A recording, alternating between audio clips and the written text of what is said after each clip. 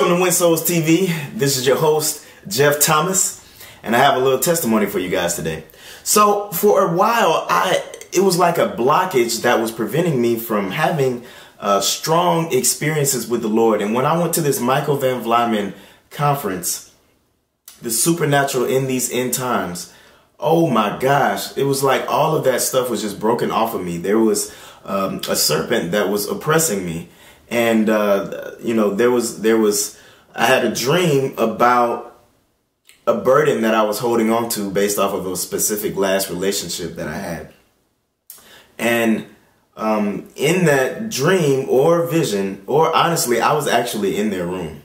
I had gone to sleep in my hotel room, and then there was two guys that I met at the conference, and I ended up in their room while I was still asleep in my room.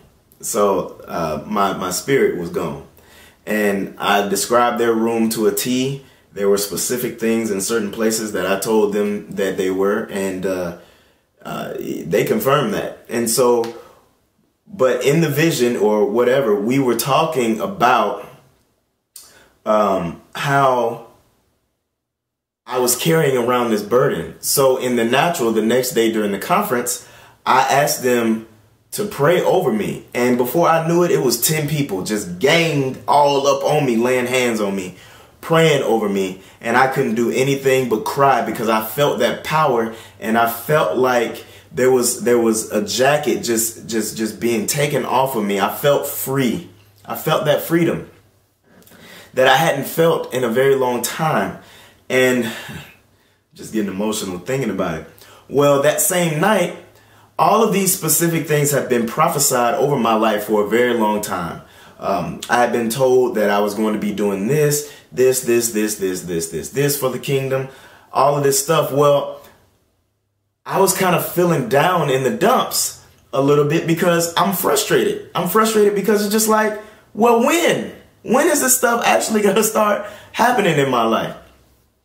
So about 20 minutes go by, and I'm reading the word, and I put up the word, and I ate a little bit, and out of nowhere, the Lord said, this is about an hour later after this, he said, I want you to go to IHOP, which was right across the street from my hotel. I want you to go to IHOP, and I want you to order 3 pancakes and bacon. And I said, all right. So I put on my shoes, and I go to IHOP, and I'm at IHOP. And I'm just, you know, it's like 11 o'clock, like 11:10, you know, when I showed up there. And what happened was, I get there, and there were 2 people that were walking in with me, and we were just like, man, are they even open? Because nobody was there. You know, IHOP is basically supposed to be open 24 hours, but I don't think this one was. I think it closed at like 1 or so, or 12. I can't remember. Well, we get there, and the Lord basically let me know. I just had a knowing that those 2 people were the people that he had really sent me there for.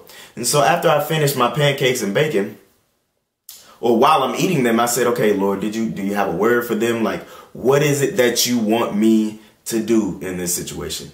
And he said, the gentleman or the man has a son. And then the lady has a daughter. And in my head, he put a picture of maybe like a 5-10-year-old, you know, a 5-year-old girl. And so I said, okay, is there anything else? And he just got quiet. So usually with my relationship with the Lord, when the Lord tells me a little something about somebody, he'll get quiet until I make the next step. And then when I make the next step, he'll tell me more about the situation.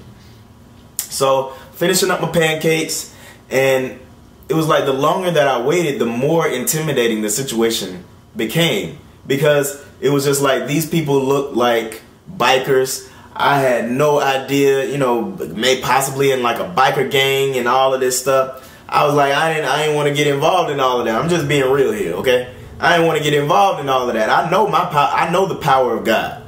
If he tells me to go, I'm gonna go anyway. But it was just like the longer that I waited, it just became more intimidating to me. So I just finished it up, and I immediately got up and I walked over there. And I said, this is going to sound really weird. And then the guy said to me, he said, well, what did he say? He said, the guy said to me, well, it's going to have to be really weird in order to be weird, because honestly, I operate in the prophetic. And when he said that, I was like, okay, good, I'm right at home.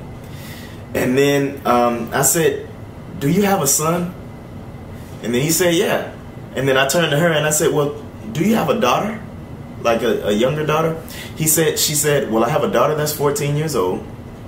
And then I also have another daughter that's younger than her. I can't remember the age, maybe like 8 or so, 5 or so. I can't remember. And so then we end up talking about the Lord and all of this, that, and the other. And I had a hoodie on that was just saying, iron sharpens iron. And so we get to talking about the Lord.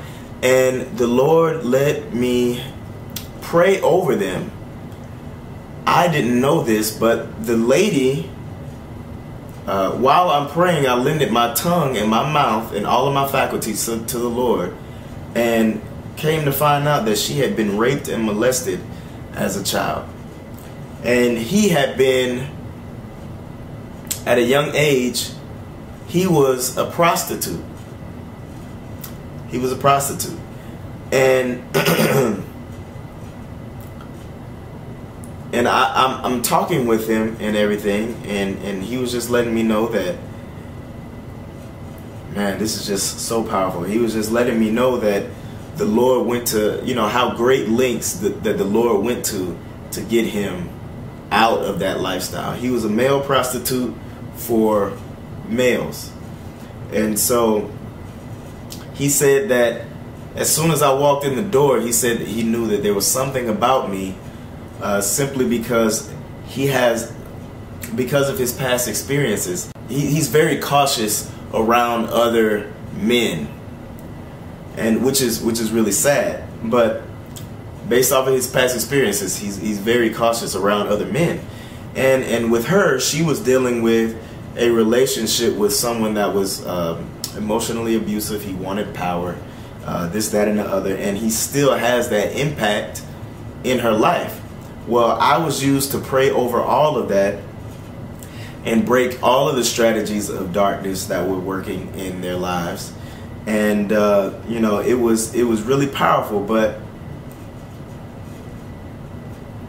just taking that step to move off of going to get pancakes and bacon was just such a powerful testimony to me.